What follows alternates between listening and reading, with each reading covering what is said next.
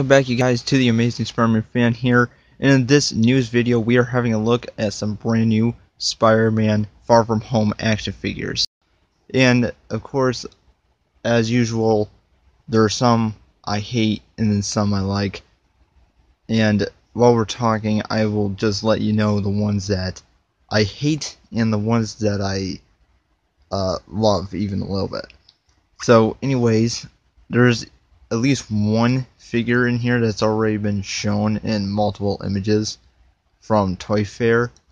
So, and that's actually the first one we're having a look at, and so let's have a look at it. So this one, you can see is just the Homecoming Spider-Man suit, but instead all the black that's actually on the suit itself is painted lightish blue. Like this lightish blue paint kind of color. And yeah, so you can obviously see that the black stripe on his arm that goes down to his torso and around his waist, and the ones on his arms and even on his legs, on his boots, are painted in this light blue color. And it looks like his little accessory is just going to be like these web wings. And web wings are also painted in the exact same color as his suit. So this is for Spider-Man Far From Home, so I don't know if this will even pop up or if this is like a lighting feature in his suit that we didn't know about. You know, I just don't know about it. But anyways, here is a look at the image from Toy Fair. And here's an image that we were just looking at. And as you can see, it's the exact same figure. So I saw this months ago, and I do believe this same figure is coming out with another set where you can get him inside of a giant like helicopter thing. So I'm not so sure, but yeah, I don't know if this will be in the movie or if this is just a figure just to make money with. So I mean, all figures are used to make money, but still, like most of the time, figures can spoil a few things from the movie, and it doesn't look like this will be a spoiler. And here's a look at another figure, which is sort of a mixture of two different suits. It looks to be the Homecoming suit, like the one we had before, and the ones that we've seen in the movies and everything.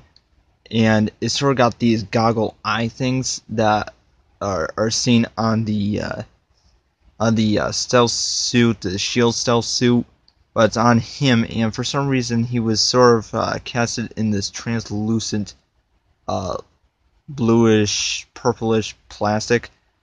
You can see right through him, and that kind of brought us some theories for me, because this is a stealth suit most likely. So I was thinking maybe the stealth suit's power could actually be turning invisible, like you could see right through it almost.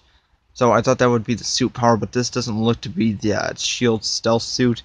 It just looks like the regular Homecoming suit with the eyes from the stealth suit on. So it is kind of weird why they have that, but this figure isn't blowing my mind or anything. I'm not too high on it, but like I said, maybe this could spoil maybe like something interesting for the movie. You know, I'm not so sure why they have it. It has the goggles on there with the Homecoming suit, or why the Homecoming suit is in this bluish, purplish, clear plastic.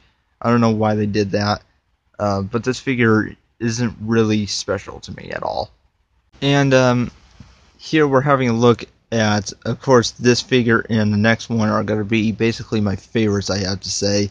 Like I said, there were two I hated and two I liked, and we just got done with the ones I hated. Now we're getting on to the ones that I love, and obviously you know I am very high on this shield stealth suit, okay, because you know it just looks awesome. I do love the black a lot, and especially on this figure, I love this figure.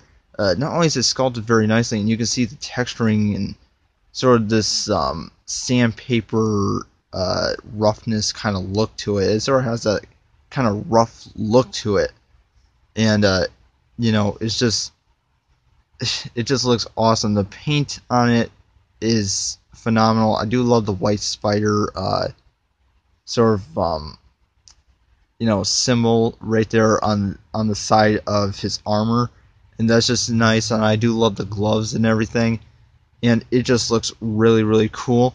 And the white portion of the eyes, they are white in the movie, but it seems in this figure they have it in this sort of this really shiny silver color, and it really brings this figure out.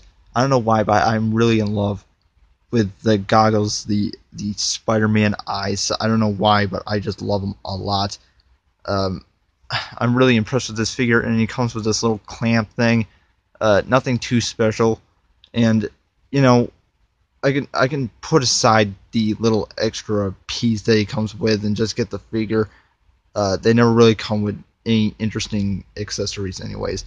But this figure, yeah, I really love this figure a lot. The gloves, the suit, the way it's been painted, sculpted, and the silver eyes is just awesome. And of course we got another one.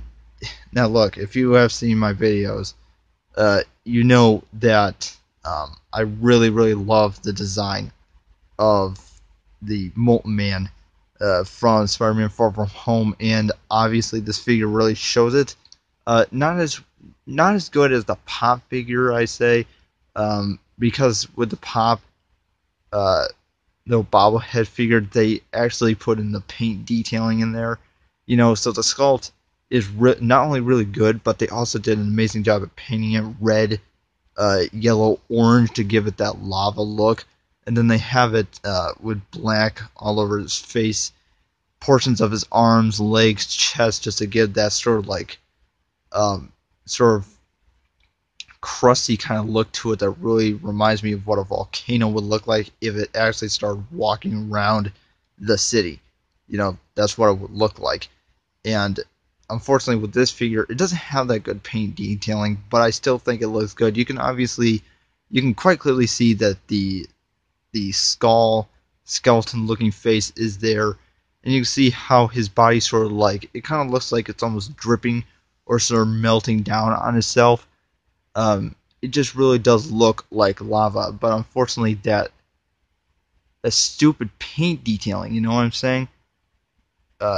All because of this it sort of has this orangey yellow kind of plastic, and then it has sort of like this weird mixture of yellow and gray kind of color for this wash over to kind of look like that charred look, and it just doesn't really work. It kind of looks just like a big messy thing, but I still think it looks pretty good, even though I said that the paint is awful, but everything else is pretty much there. You can quite easily see that there are parts of metal sticking out of his back and his hand. You can even see inside of his wrist. You can see a piece of metal inside of it, and I think that's really cool. One of the things I really did love about Spider-Man Far From Home's design of Molten Man is that they didn't go for that really retarded classic of just like a regular man's body with it just glowing red, with him shooting fire or has a fiery hair or whatever. This actually looks like a freaking walking volcano. And as we know with the Lego figure, he does have these giant molten chains that hang from him. Even though we don't see those molten chains with this figure, I still cannot wait for it. I still think this figure is really nice with the big pieces of metal that stick out of his back and everything. And it's just really cool. So those are basically all the figures. I have to say though, the points of articulation don't look to be that much. They all look like their heads can just rotate, their arms can come in and out and also rotate around, also bend at the elbow and sort of twist at the elbow as well. And it just looks like their legs can just bend up and back. I don't know if there's a point of articulation in the E, but yeah. But that is it for this video, guys. Please like, share, and subscribe for more Spider-Man videos. Thanks to all my subscribers, and I'll see you later.